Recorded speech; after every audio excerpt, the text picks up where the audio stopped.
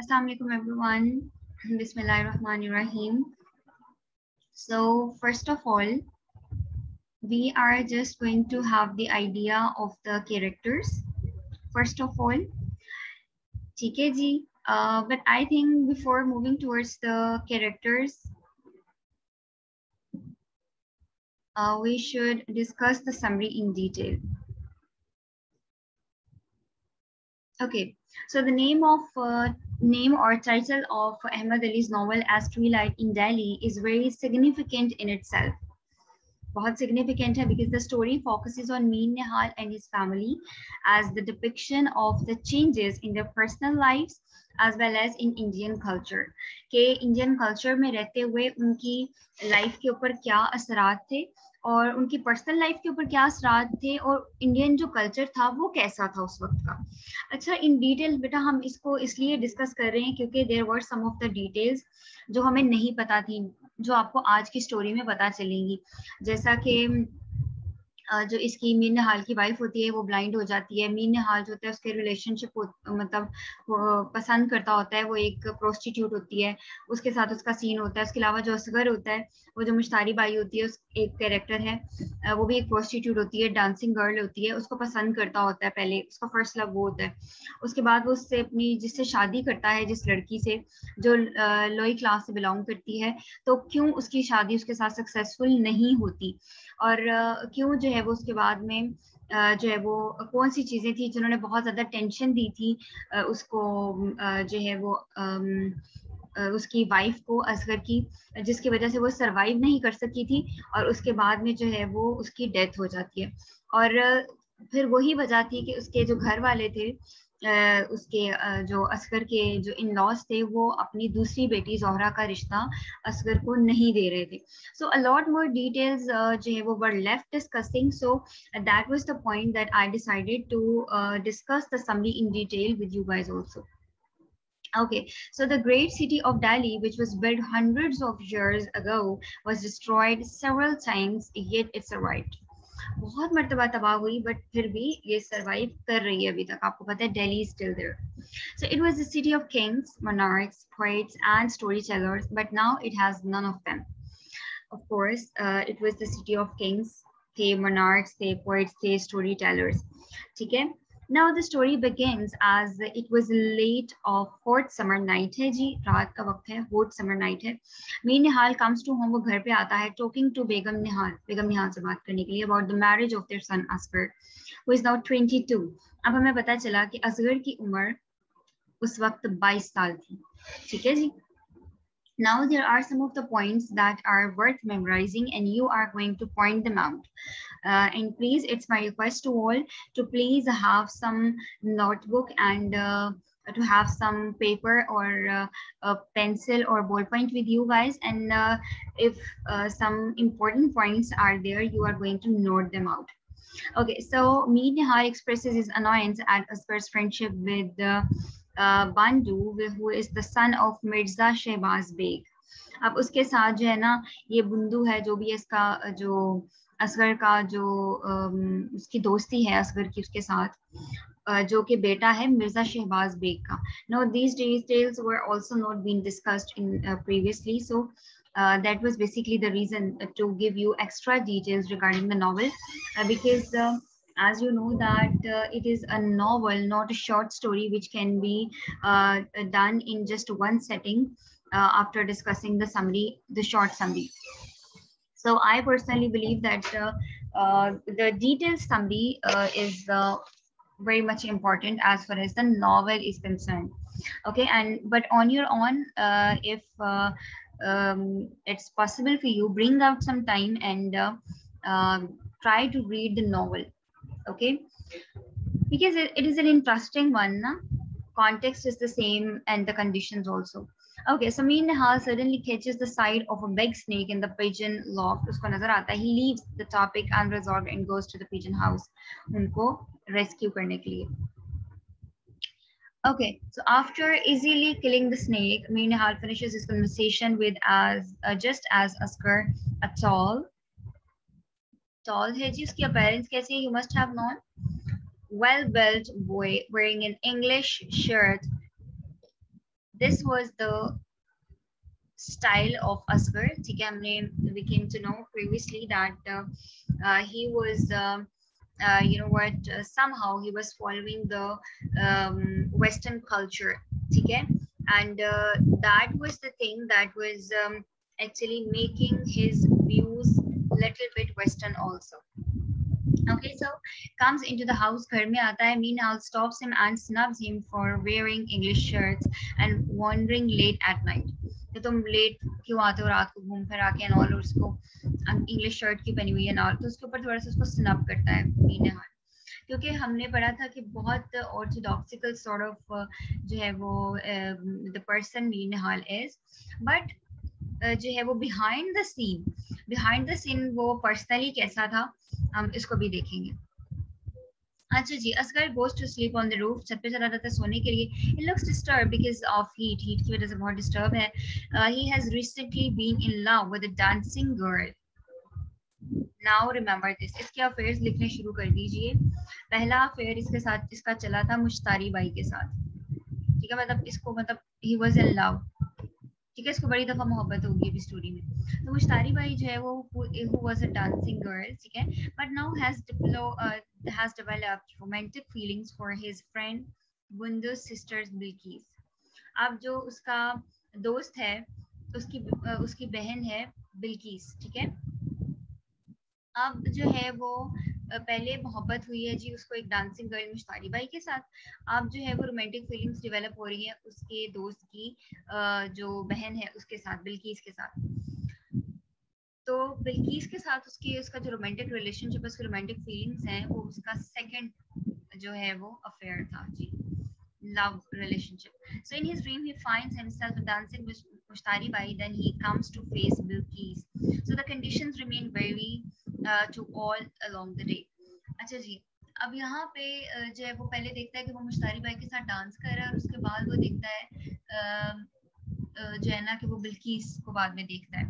ठीक है, अच्छा जी.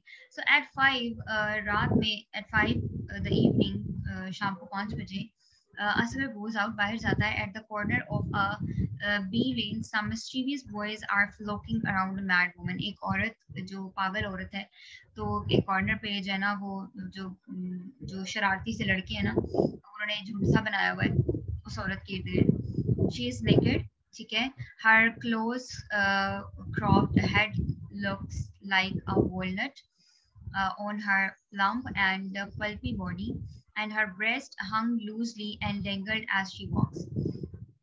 Now there are some of the details like that. Or a boy goes up near her and asks with whom she spent last night. उसके पास जाके तो एक लड़का उससे इस तरह से पूछ रहा है. So the woman begins to prance and turns to Asghar for help. उसको कहती है कि वो इसकी हेल्प करे, but he avoids her. लेकिन उसको अवॉइड करता है. At this, milk seller shouts at the boys and makes them run away. वो जो मिल्क सेलर होता है वहाँ पे जो दूध बेच रहा होता है, वो चिल्लाता है लड़कों पे कि क्यों तंग कर रहे हो पागल औरत को, और उनको भगा देता है. तो आप लोग ये चीजें देख रहे हैं कि the culture of the Indian culture is also represented over here of that time period. कि और आप इसमें यहाँ पे असगर को देखिए that he did not went to her to help her, rather उसने क्या किया, उसको अवॉइड कर. So basically तो उसको करना ये चाहिए था कि जो है वो उसका फर्ज था कि वो उसको रेस्क्यू करता, because she was a mad woman and she was in a condition that was pathetic, and she should be rescued. Or over here we are coming to know about the a scenario that how the men of that time period they were reacting. I mean वो और जो woman है she is mad. ठीक है, तो why are you behaving like this with that particular woman? So that was so pathetic. So Asghar happens to see an old man, उसको देखता है, who resembles with Huzur Ali, जिसकी जो हुजूर अली के साथ resemblance है, who had been devoted to him, जो उसके साथ बहुत ज्यादा रहा है, but Asghar had always ignored him. लेकिन असगर ने उसको हमेशा इग्नोर किया है. ठीक है जी. Hazur Ali had not succeeded in making Asghar love him and cursed him that a time would come when he would suffer a lot in love. अच्छा, अब ये देखिए कि कितनी अजीब सी चीज है कि ओल्ड मैन है और वो मतलब चाह रहा है कि असगर उसको अटेंशन दे एंड ऑल, लेकिन असगर ने उसको हमेशा इग्नोर किया है और अब वो उसको जो है वो उसको कर्ज भी करता है, उसको मतलब बददुआ सॉर्ट ऑफ देता है कि तुम भी जो है वो मोहब्बत में सफर करोगे। अच्छा, ये अब आपने देखा कि these were the details that were missed in the short summary.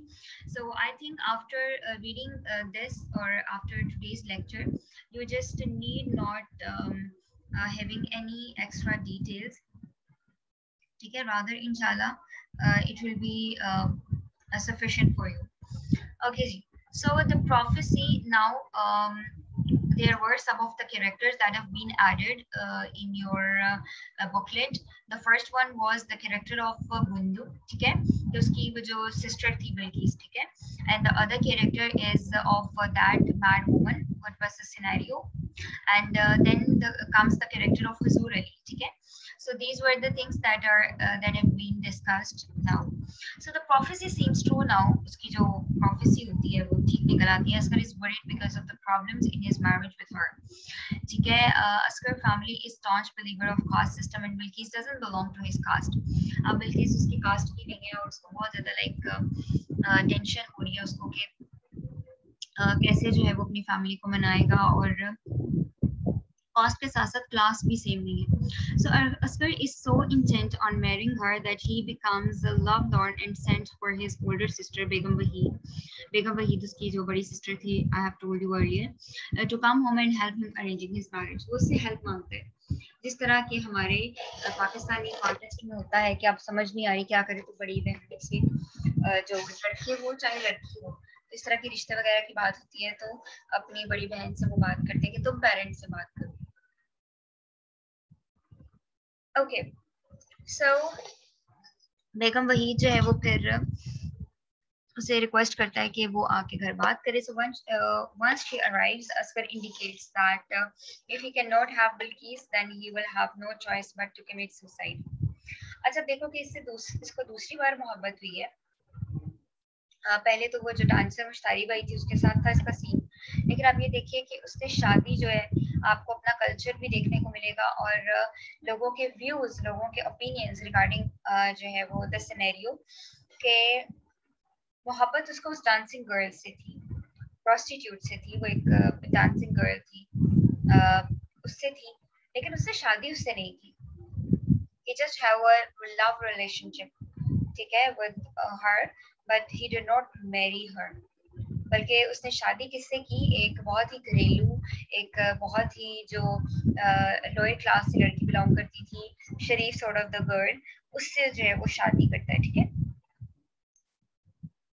अच्छा जी. तो बेगम निहाल and Begum Waheed, Wahid starts discussion about Asghar's marriage. Begum Wahid succeeded in convincing Begum Nihal that her cousin is not a perfect match for Asghar. अच्छा, जो बेगम वहीद जो होती है ना, वो ये मनाने में जो है ना इसको हो जाती है कि जो उसकी कजन है ना वो उसका कोई परफेक्ट मैच नहीं है असगर का. Then she disclosed that Asghar wants to marry Bilqis, but Begum Nihal reacts anonymously. फिर उसको कहती है कि बिल्किस से जो है ना वो शादी करना चाह रहे हैं. अच्छा, cousin is not a perfect match for Asghar का मतलब ये है कि असगर की बात चल रही थी अपनी कजन के साथ शादी की, यानी कि इसकी शादी उसके साथ होनी थी. तो उसकी बहन ने पहले इस तरह से बात की कि वो उसका परफेक्ट मैच नहीं है, फिर कहा कि वो पसंद कर रहे हैं. मतलब वही होता है ना कि डायरेक्ट बात नहीं हो पाती, वो वाली बात है. So the family has a strong belief in superstitions. बहुत बिलीव करते हैं, which reflects through the windstorm. Begum Wahid finally convinced Begum Nihal to talk to Nihal about his proposal. Meanwhile, the storm is ended. अच्छा, अब उसी वक्त जी तूफान आ गया. फिर जब उसने जो है वो उसको कहा कि तुम प्रपोजल के बारे में बात कर लेना उससे मीन निहाल से, अपने शौहर से, तो उसी दौरान में जो है वो स्टॉर्म थम भी जाता है. तो ये लोग क्योंकि बहुत ज्यादा सुपरस्टिशियस थे, सुपरस्टिशियस इन अ सेंस के जिस तरह कांच टूट गया तो कुछ बुरा होगा, जिस तरह मतलब इस तरह की चीजें, काली बिल्ली गुजर गई है तो ये होगा, क्योंकि वो पुराना दौर था ना, तो people were believing in all of them. ठीक है? अच्छा जी, although reality के साथ इन चीजों का दूर दूर तक कोई ताल्लुक नहीं होता, ठीक है, ये सारी चीजें फेक होती हैं. अच्छा जी, आफ्टर 2 days, 2 दिन के बाद she sends for मीन निहाल, जो है वो भेजती है उसको, finding him in a good mood, and tells him that Asghar wants to marry Bilqis. अब जो है वो मीन निहाल से फिर बात करती है दोनों के बारे में. Hearing this, mean Nihal turns red with anger and calls it impossible to even think about it. ये तो मतलब हो ही नहीं सकता ना, this is not possible at all. So Begum Nihal pursues the point, but Mir Nihal rejects the suggestion, saying that he cannot accept a low-caste girl in his house. तो इससे हमें उस वक्त जो इंडियन कल्चर था उसका हमें पता चलता है. that people were, जबकि आप देखिए हमारे इस्लाम में मतलब वो बहुत रिलीजियस था ना मीर निहाल, तो हमारे रिलीजन में ये जो चीज है कास्ट सिस्टम वगैरह की, तो ये नहीं मानी जाती. तो मतलब हमारा religion says that there is no caste system and all, and these are just for जो है वो रिकॉग्नाइजिंग द पीपल. तो उनके जो कबीले हैं और जो जाते हैं वो सिर्फ पहचान करने के लिए बनाई हैं. This is in our Quran पाक सेड. ठीक है, तो आपने यहाँ पे देखा कि इतना रिलीजियस होने के बावजूद मीर निहाल जो है वो कास्ट सिस्टम की बात कर रहा है. क्यों? क्योंकि वो बहुत ज्यादा इंडियन कल्चर का इम्पैक्ट था. ठीक है, अच्छा जी, बेगम जमाल overhears this and उसको सुन लेती है. सजेस्ट बेगम निहाल से कहती है that the marriage should be arranged between the ladies, कि मतलब खुद ही से कर लो. मीर निहाल can be softened down later, कि खुद ही से कर लो, मतलब करवा दो दोनों की शादी, हम लेडीज मिलके करवा देते हैं, तो बाद में जो है ना मीर निहाल जो है ना खुद ही आहिस्ता आहिस्ता ठीक हो जाएगा. मतलब कहने का मतलब ये था कि ये वैसे तो नहीं मानेगा. इफ यू आर थिंकिंग कि ये मान जाएगा, तो ये बात जो है वो आप जहन से निकाल दें. Then comes that Asghar is disappointed about his fate and decided to go to मुश्तारी by. वो बहुत ज्यादा डिसअपॉइंटेड होता है और फिर मुश्तारी बाई के पास जाने का फैसला करता है. मुश्तारी by is a young and good looking dancing girl. ठीक है, वो एक बहुत यंग और एक गुड लुकिंग डांसिंग गर्ल है. He went to मुश्तारी by and told her that he has fallen in love, which hurts मुश्तारी by because she is in love with Asghar herself. और उसको बताता है कि अब ये देखो कि उसने सिर्फ लव रिलेशनशिप तक और इस तरह से उसके पास आना जाना एंड ऑल ये चीजें रखी हुई थी, लेकिन उसने उससे शादी नहीं की. अगेन हमारे कॉन्टेक्स्ट में, और यहाँ पे आप देख रहे हो the mentality of main, that how they इस तरह की औरतों से ताल्लुक रखने को गलत नहीं समझते, लेकिन इस तरह की औरतों को वैसे गलत समझेंगे कि ये सही नहीं है, ये ऐसे नहीं है, वैसे नहीं है. ठीक है, ये गलत होती हैं, मतलब इनको दिल से बुरा जानते हैं, but they spend time with them, but they enjoy their company. तो ये चीजें आपको पढ़ के लगता होगा कि ये चीजें आज भी जिंदा है, मतलब आज के सिनेरियो में जैसे नॉवल लिखा गया हो, क्योंकि ये चीजें आज भी कॉमन है हमारी सोसाइटी में. अच्छा जी, तो उसको बताता है तो मुश्तारी बाई को अच्छा नहीं लगता क्योंकि वो खुद भी हर मोहब्बत करती है असगर से. After this Asghar goes back to home, घर आ जाता है. when he come to know that his father is not willing to accept Bilqis as his daughter-in-law, he wanted to commit suicide, but his sister told him that his mother has convinced, and she goes to Begum Shehbaz with a proposal, and she agrees to it. अच्छा, अब यहाँ पे क्या हुआ कि वो कहते हैं कि उसको पता चलता बाप नहीं मान रहा, तो कहते हैं कि मैं सुसाइड करने लगता है. तो उस पे जो उसको बताया जाता है कि जो है ना वो ऐसा कुछ नहीं है. उसकी सिस्टर बताती है कि उसकी मदर जो है वो उसको कन्विंस कर लिया गया है, तो वो मान जाएंगी. असर वेंट टू भोपाल जाता है वो with his sister on her suggestion, उसके सजेशन पे. A few time later, कुछ देर के बाद, on another hot evening, एक और गर्म शाम में, Mir Nihal arrives at home to find his family stricken with heat sickness. अच्छा, मीर निहाल घर आया, देखा जी मतलब फैमिली जो है बहुत ज्यादा डिस्टर्ब है हीट की वजह से. तो आपको पता है गर्ल्स ये वो दौर नहीं था जब एसी लगे होते थे. ठीक है, अब तो एसी के बगैर वैसे सर्वाइवल नहीं होता लोगों का. तो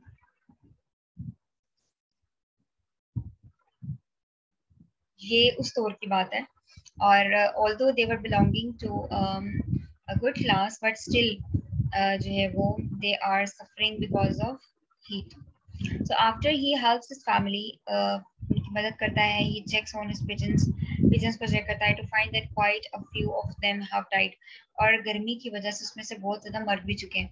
Meanwhile, heart sinks, बहुत ज़्यादा परेशान होता है. He doesn't ponder over his cries because he is depressed on the loss of his terrier pigeons. अच्छा, वो बहुत ज़्यादा अपने pigeons के मर जाने की वजह से बहुत ज़्यादा परेशान हुआ है. A person comes to Meanwhile उसके पास आता है and tells him that Baban Jan's condition is not good. अब Baban Jan कौन है? Meanwhile think that something worse is happening to him. कि कुछ हुआ इसके साथ. Baban Jan is Meanwhile's informal mistress. अब देखिए कि despite he was a very religious person, ठीक है, और वो अपने बेटे को इजाजत नहीं दे रहा अपनी मर्जी से शादी की और इस तरह की क्लास में शादी की एंड ऑल, लेकिन आप ये देखिए, और उसको इस तरह के कपड़े नहीं पहनने दे रहा वेस्टर्न, लेकिन वो खुद क्या कर रहा है, ठीक है. तो यहाँ पे हमें इसका भी पता चलता है. सो he has been in relation with her for 5 years. 5 साल से उसके साथ उसका रिलेशनशिप चल रहा है बबन जान के साथ. और ये प्रोस्टिट्यूट थी, ठीक है, डांसिंग गर्ल भी थी और प्रोस्टिट्यूट भी थी. एंड द सेम आपने देखा कि सेम ही फिर जो है वो वाज हैपनिंग जो है वो in the case of Asghar. वो भी एक डांसिंग गर्ल के साथ he was involved. So when reaches to Baman Jan, he finds her dead. उसके पास जब पहुंचता है तो देखते हैं कि वो मर चुकी है. About half an hour. मतलब उसको मरे हुए आधा घंटा हो गया होता है जब वो पहुंचता है वो. और इसने ना उसको एक घर भी सेपरेट लेके दिया होता है जहाँ पे वो रह रही होती है. अब आप देखिए कि इन सारी चीजों से जो इसकी वाइफ है मीन निहाल की, वो ब्लाइंड है. मतलब उसको कुछ भी नहीं पता कि वो जिस मर्द के साथ रह रही है वो क्या कर रहा है और how the things are going on, ठीक है. और उसका बेटा क्या कर रहा है. और मतलब आपको पता ही है कि वो जिस तरह से आपको ये, क्योंकि हम कल्चर भी साथ साथ देख रहे हैं कि औरतों को ये हक ही हासिल नहीं था कि वो मर्दों से किसी बात पे क्वेश्चन कर ले. रादर उनको बस कहा जाता था you are going to do this, और वो कर रही थी. और एक्स्ट्रा क्वेश्चंस पूछना और कुछ किसी बात का को कंसीडर करना, किसी बात को डिस्कस करना, वो उनको उस चीज की इजाजत ही नहीं होती थी, ठीक है. तो यहाँ पे हमें वो चीजें देखने को मिल रही हैं. अच्छा, at home, घर में Mean Nihal goes towards the loft and sees that all the pigeons are gone, leaving some feathers behind. Now he sports a big, furious black cat that seems to have satiated her appetite and is showing her resolution to enter again into the loft. अब उसको जो है वो, क्योंकि attack हो गया है जी, cat ने अटैक कर दिया हुआ है, तो ये मतलब देखते हैं कि दोबारा घुसने की कोशिश करिए. मीन निहाल hits her, उसको हिट करता है. She runs to escape, but Mean Nihal hits her again and makes her fall down from the wall. उसको फेंक देता दीवार से नीचे. He beats the cat so vehemently that when he comes to senses, the cat lies dead. जब वो senses में वापस आता है, मतलब उसको बहुत ज्यादा मोहब्बत होती है ना अपने पिजन से. और जब वो मतलब क्योंकि उसके ऊपर अटैक कर देती है और फिर से जा रही होती है, जब उसको एंटर होते देख लेता है तो उसको इतना मारता है कि वो मर जाती है. जब वो मतलब मारता जाता है उसको और जब वो होश में आता है तो he finds her dead. He feels his life to be ruined, leaving nothing behind. Begum Nihal was more than nothing for him. वो भी इसके लिए कुछ भी नहीं थी बेगम निहाल. He stops taking care of his business, को भी इग्नोर कर देता है, and ultimately decides to depend on his sons. और फिर डिसाइड करता है कि वो अपने बेटों के सर पे ही रहेगा. मतलब now he just decided that his sons now will provide him the things and all. अच्छा जी. Since Mean Nihal has retired, Mean Nihal retire हो चुका है, he spends most of his days studying alchemy. One of his old hobbies उसकी थी alchemy पढ़ा होता है. ये भी आपको क्वेश्चन पूछा जा सकता है कि वो क्या स्टडी करने में टाइम गुजारता था. So during this time, the coronation of King George of Britain occurs. उसका होता है. Mean Nihal, his other son Habibuddin and others of the family go to parade. वो जाते हैं parade के लिए, but Mean Nihal has a flashback of the violence that occurred as the British took over the country. तो उसकी वजह से उसको बहुत ज़्यादा तकलीफ पहुंचती है. Meanwhile decides to walk home by himself and along the way he comes across a beggar कि अपने पढ़ा था. जब वापस आ रहा था उसको एक beggar मिलता है who happens to be a member of the recently deposed जो रॉयल फैमिली का बंदा होता है. मतलब अब आपको यहाँ पे ये भी पता चला कि इवन जो क्लास बहुत ज़्यादा मतलब हाईएस्ट पे थी वो भी यहाँ तक कि वो बेगर बन गई जब कॉलोनाइजेशन हुई, जब जो है वो ब्रिटिशर्स ने कॉन्कर कर लिया था जो है वो इंडियन सोसाइटी को. ठीक है जी. अच्छा जी, तो mean hall preaches the man and gives him some money before continuing his walk home to ponder over the major changes in his life.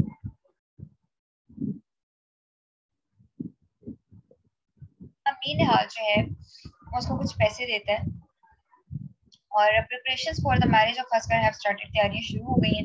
A number of customs and traditions have shown throughout the marriage ceremony. कुछ बहुत सारे traditions और जो उनके customs होते हैं वो marriage के दौरान पे उसकी सेरेमनी के दौरान पे दिखाए गए. However, everything goes on smoothly. सब कुछ ठीक जा रहा था after marriage, शादी के बाद. Asghar is very happy and is eager to shower his love upon Bilqis. वो बहुत ज़्यादा मतलब बहुत खुश था और बहुत ज़्यादा उसको था एक्साइटमेंट थी उसकी शादी से. But whenever he touches her, she gets annoyed. मतलब उसका अजीब सा लाइक थोड़ा सा बिहेवियर है. She takes this indifferent as a token of her shyness, a common feature found in Indian girls. उसको लेता है कि मतलब she is shy, that's why she is behaving this way. ठीक है जी. He often remembers मुश्तारी भाई को वो हमेशा याद करता है from whom he got the actual love, जिससे उसको एक्चुअली मोहब्बत बहुत ज़्यादा मिली. Bilqis gets pregnant and gives birth to a girl. अच्छा, अब आपने देखा कि being in love relationship, then being in the relationship of husband and wife, still Asghar is not satisfied with his marital life, with his love, with his wife. ठीक है, वो खुश नहीं है, मतलब satisfied नहीं है. ठीक है, और वो किसको याद करता रहता है? मुश्तारी भाई को याद करता रहता है. Now this year 1913 comes. अच्छा, आपने देखा कि इसके फादर का भी यही सीन था कि उसने फिर वो जो एक प्रोस्टिट्यूट थी, डांसिंग गर्ल थी, उसको अलग घर लेके दिया हुआ था. वो मतलब उसके साथ उसका सीन था और उसने शादी किसी और औरत से की और एवरीथिंग वाज गोइंग ऑन. तो यहाँ पे फिर आपने देखा कि उसका बेटा भी जो है वो he is having the same. तो यहाँ से हमें कल्चर का भी आइडिया हुआ और कैसे लोगों ने अपने आप को हाइड किया हुआ है. ठीक है, मतलब वो है कुछ और है but they are pretending something else. Okay, the British are on the top. There has come a change in customs and ways of life. एक change भी आ गया है. The language, the customs and traditions all are losing their meaning. अब हर जो चीज है वो अपना मतलब खो रही है. The domestic life of Asghar and Bilqis is depressed. उनकी domestic life कुछ अच्छी नहीं चल रही. Their relations have gone very cold. उनका relationship बिल्कुल भी सही नहीं जा रहा. So Asghar becomes selfish and is interested only his own self. Bilqis gets worse. अब वो सिर्फ अपने आप में इंटरेस्ट ले रहा है और जो बिल्किस है उसकी कंडीशन वर्स होती जाती है. But this is because of tuberculosis, क्योंकि उसको टीबी होती है. अब इस टाइम में उसको जरूरत थी कि उसका हस्बैंड जो है उसको प्यार मोहब्बत और जो है वो उसको अटेंशन दे ताकि वो जल्द से जल्द जो है वो इस बीमारी से निकल आती. But the thing was like that कि उसकी कोई तवज्जो ही नहीं थी अपने जो है वो अपनी वाइफ पे, उसके हस्बैंड की. तो वो कैसे सॉर्ट आउट करता इन चीजों को? मतलब he was you know what, he wasn't aware of what is going on actually. Then she gets better for a while to safely but dies a short time later. फिर मर जाती है, leaving Asghar to care for their daughter. Now Bilqis' younger sister Zora helps Asghar to take care of the child. उसकी help करती है. But Asghar becomes infatuated with Zora. अभी उसको तीसरी मोहब्बत हुई है, वो उसको हुई है जोरा के साथ. At first, the feeling is not mutual, but after a while, Zora is infatuated with Asghar as well. अब जाहिर है फिर जब आप साथ रहते हो और इस तरह से सब कुछ चीज फिर आप जो है वो gradually आप हो जाते हैं. अच्छा जी, they keep the relationship a secret for a while. पहले वो secret रखते हैं, but Asghar goes to talk to his parents about marrying her. लेकिन soon जो Asghar होता है वो कहते हैं कि वो he will go back home and he will talk to his parents about marrying Zora.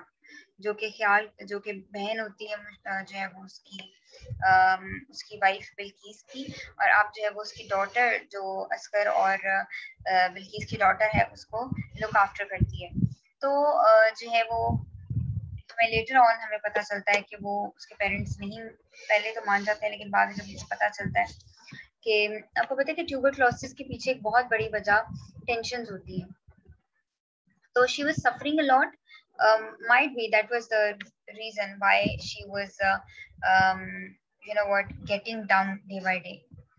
So this was all. I think tomorrow we will discuss the rest of the details. Okay, girls, I'm going to take your attendance. Alhamdulillah, the strength is complete.